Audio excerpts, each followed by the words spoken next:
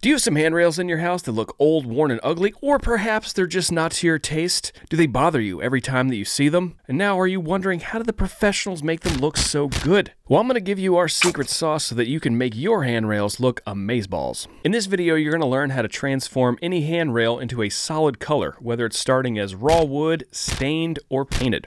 I'm going to go over our simple prep method, and I'll also be revealing our top secret product that we discovered relatively recently that makes this process way easier than it used to be. And finally, I'll be going over our super duper secret handrail paint and how to apply it. Before we get into that, I wanted to mention that this is not the initial video I set out to make. In this video, I'm going to be showing you guys how to prep out for the staining process for raw wood. Nope, no I'm not. Funny story, originally when I was hired to do this job, we were going to be doing the whole staircase, and I was going to be staining the treads, handrails, newel posts, and spindles, all that stuff, the same stain to match the floor. And the treads and the risers were new, so that wasn't a problem. New video coming out on that one shortly. However, the handrails and newel posts were the original 1990s builder grade wood. Instead of replacing them, the homeowner decided to chemically strip them, which is a super unpleasant process if you've never tried it. Anyway, when I went to apply the stain,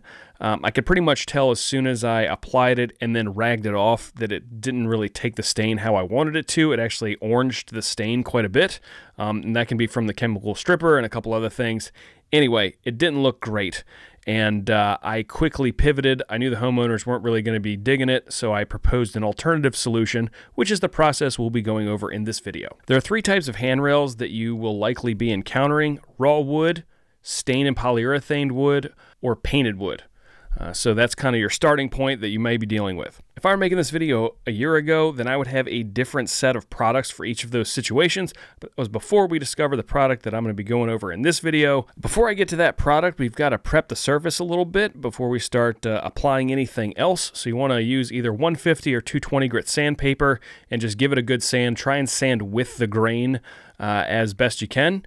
And particularly if you are sanding polyurethane, you want to make sure you're sanding it quite thoroughly. And then once you're done sanding, you can wipe that off with a rag, and we're ready for the next step. So now the surface has been prepped and wiped down, we are ready to apply a primer to that surface, which will allow the top coats of our finish paint to adhere. And that's the tricky and kind of hard part of this process, or at least it used to be. A lot of times with these surfaces, we'd have to use bin shellac or cover stain, which is an oil-based primer. Those products are really aggressive to work with. They're also quite expensive. You need a respirator. It's just not a fun time. This product right here is Fresh Start from Benjamin Moore. It is 100% acrylic primer, and it is wonderful to work with. It doesn't have the aggressive fumes of any oil-based product like cover stain or ben shellac. It actually smells a little bit like lemons, which is nice. But this product adheres exceptionally well, particularly to sanded polyurethane, which is just surprising.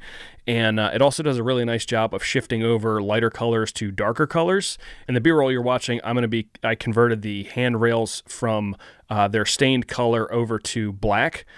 So we went with the dark gray version of this primer, which does an excellent job. When you're applying this product, you want to go with the grain. If you can, pick smaller sections to do so you can complete them all at once, like spindles or a newel post or like a complete rail, things like that. Then just kind of go with the grain where it makes sense. And then you want to give it about an hour-ish to dry. Before you move on to applying the top coats of the finish paint, you want to go ahead and sand the surfaces that you primed. A lot of times when you apply a primer, particularly to raw wood, it's going to raise that grain a little bit. You just want to take 220 grit sandpaper and sand that down so it's fairly smooth to the touch. That'll just give our finished paint the best chance to be the smoothest as it can be. So an excellent combo that we have discovered is using the Fresh Start primer that we talked about before with Benjamin Moore's Advanced Trim Paint and Semi-Gloss. That combination will get you amazing results if you lay it down correctly. There's a little bit of a trick to get the most out of the Advanced product, but I'll get to that in a minute. Advanced is an excellent choice for handrails for a variety of reasons. It's a hybrid trim paint, which means it's got oil resins pumped into it, so it's going to perform quite a bit differently than, say, a 100% acrylic paint. Because it's a hybrid, it's going to level out really nicely. It's also going to have an excellent amount of adhesion and durability, particularly once it cures out. When I use Advance, I like using soft bristled brushes like the Corona Vegas. This is an excellent choice. It's got champagne nylon. There's a lot of other companies that make soft bristled brushes as well that do well with this paint.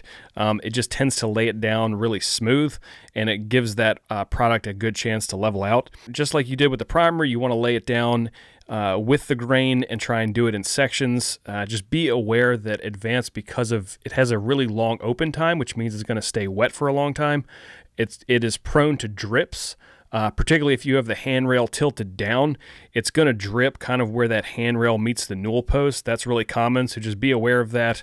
It's a little bit more finicky than some acrylic or latex-based trim paints. The trick I alluded to earlier about how to get the most out of this product is to allow enough dry time between coats. On the can, it says to allow 16 hours between coats. Generally, you can move that along a little bit depending on drying conditions and whether or not you're running fans and things like that. But if you have the time, it's nice to just do one coat one day and then do another coat the next day. And it's also a good idea to sand down that handrail with like 220 in between coats. Just run your hand up and down the handrail, where you would typically be using it, and then see if any burrs are catching your fingers and things like that, and just sand that down before you apply a second coat. With this handrail, we did 2 coats and I think a little bit of a touch-up coat, and it worked out really nicely, and the handrail turned out wonderfully. So now that you know the secrets of transforming your handrails, don't wreck your paint job by making the mistakes that almost everybody makes. Check that video out right now. Bye now.